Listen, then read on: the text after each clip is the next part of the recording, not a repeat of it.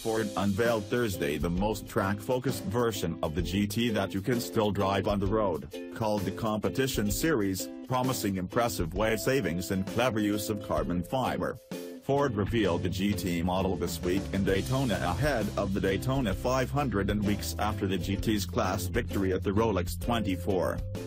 Ford took aim at cutting weight from the upper part of the GT in a bid to lower the center of gravity.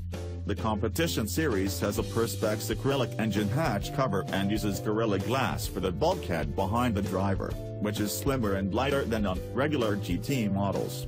The engine compartment also has a manual latch and carbon fiber prop to further slash weight.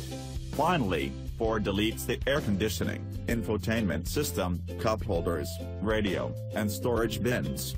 Optional equipment on the regular GT, like titanium lug nuts and exhaust and carbon fiber wheels, are standard on this model.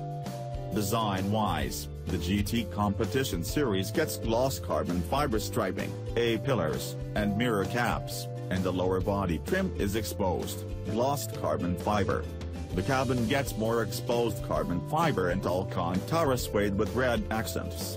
The supercar will be sold in 6 colors: black, white, silver, blue, gray, and yellow.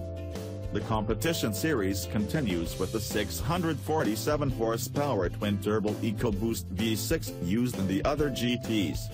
It will weigh 3,054 pounds, a spokesman said. The GT is a limited run model, with 250 produced per year during the car's 4 confirmed years of production.